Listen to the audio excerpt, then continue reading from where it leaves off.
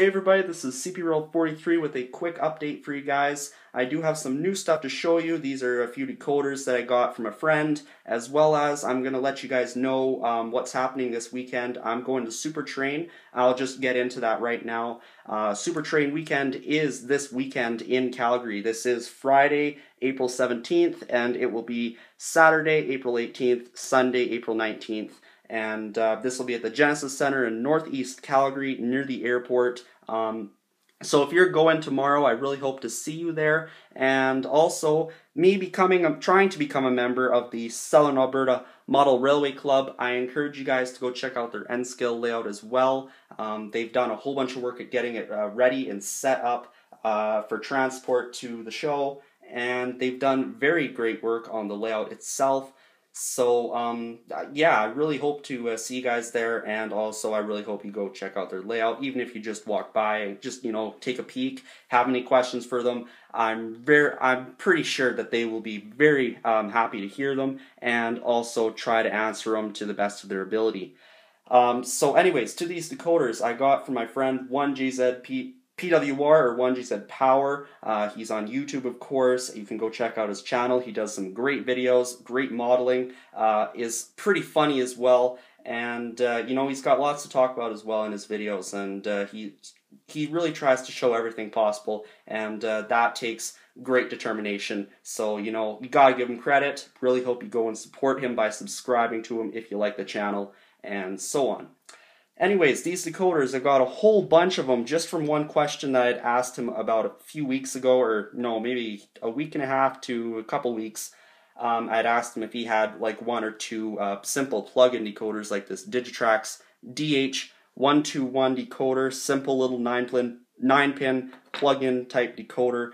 And instead he gave me a whole bunch of decoders as well as a neat little packet of resistors, metal wheels, and KD couplers. And then more decoders in here, and 3 sound decoders. We've got Soundtrax Tsunami AT1000 decoder, this Digitrax SDH164D, and a Digitrax Kato replacement board with same 9-pin plug, or no, not 9-pin, 10-pin plug for the speaker capacitor combo, which I have one of these here that came with the SDH164. So honestly, I'm super happy with him, with what I got, and I can't thank him enough for what he gave me.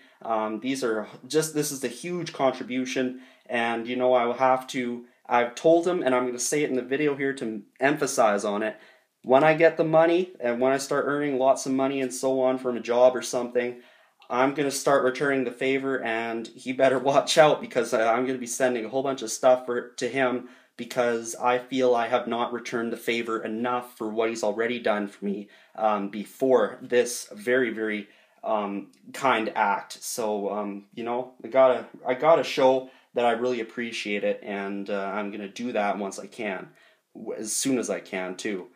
Anyways, so yeah, that is pretty much it for this quick little update. I don't have much else to talk about. I will talk about more in the later updates. I'm currently working on testing decoders and so on. Most of them have been working. These 2 decoders right here, they might have been set so that they only work on DCC. I'm running on DC, and there is a function setting where you don't allow the decoder to operate on DC.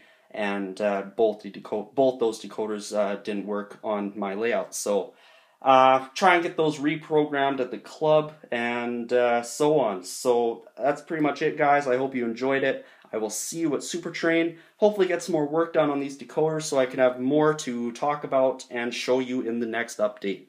I will see you in the next video. This is CPRL43, and good luck.